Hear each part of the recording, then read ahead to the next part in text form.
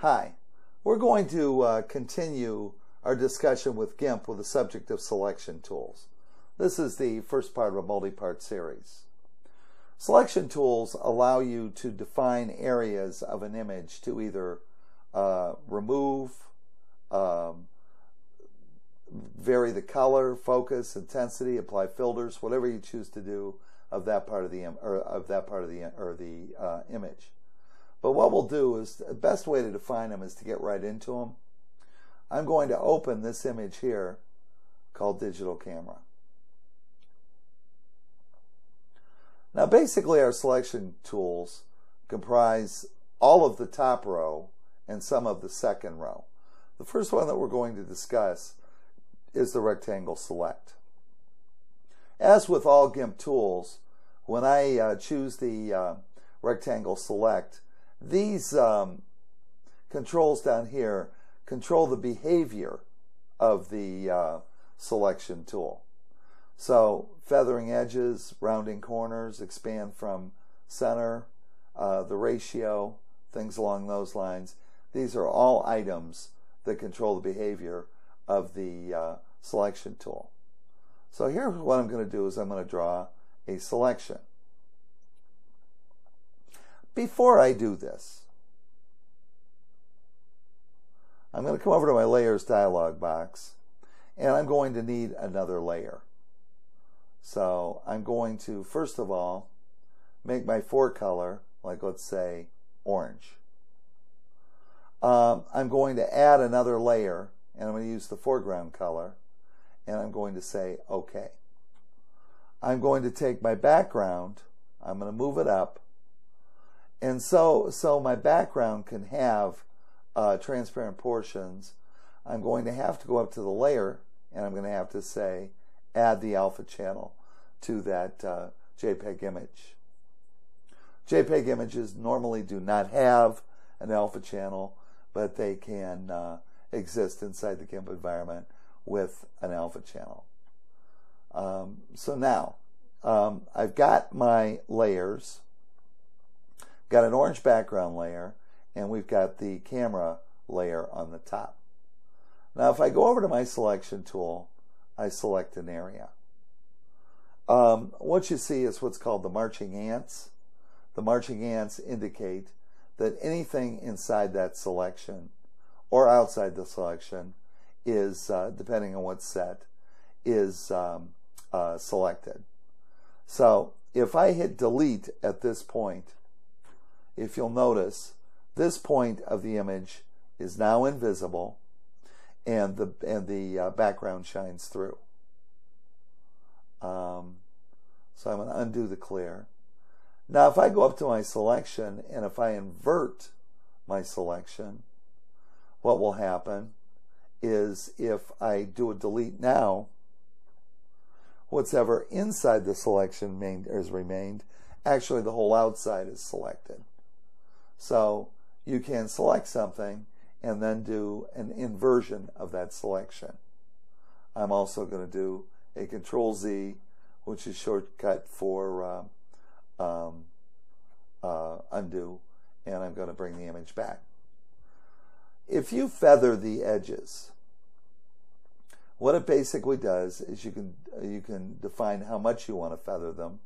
But when I do a select, and if I do a delete, if you'll notice that, and a select none, if you'll notice the edges become fuzzy. We'll do that again. I will increase the radius of this to make them even fuzzier. So now I will do a delete and select none, and you'll see the edges are even fuzzier. So now I'll do a couple of Control Z's to get it back. Now if I wish, I can let's undo rectangle select. I can round the corners and I can specify a radius. So now what I have is I have a rounded rectangular select with rounded corners, and the same things apply. okay, depending on how much this radius occurs on the feather edge and how much I choose to round the corners. Okay. Another thing is, okay, you have modes up here. Like, should I choose, I'm going to do a Control-Z to eliminate this. And I'm going to not feather the edges, and I'm not going to round the corners. And I'm going to choose a fixed aspect ratio, which is clear. So this mode right here says do just a normal select. So what I'm going to do is I'm going to do this. And if you notice, I have a selection.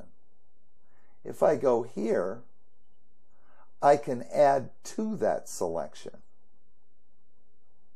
by here. Now, what I have here is I have added to that selection. So if I do a delete, if you'll notice, that was adding to the selection by selecting this. So now what I'm going to do is I'm going to undo the clear, undo rectangle select. Now I'm going to go here and I'm going to subtract from that selection by doing this. So now if I do a delete, it just deletes the portion there. So you can add, subtract, and the final one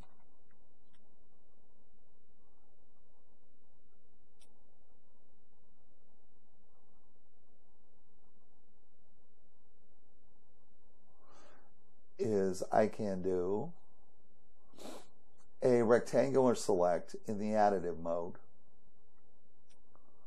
And now what I'm going to do here is select this where you get the union of the two selects. So if I do a delete, then it deletes the section of where we have a union of the deletes or of the selections.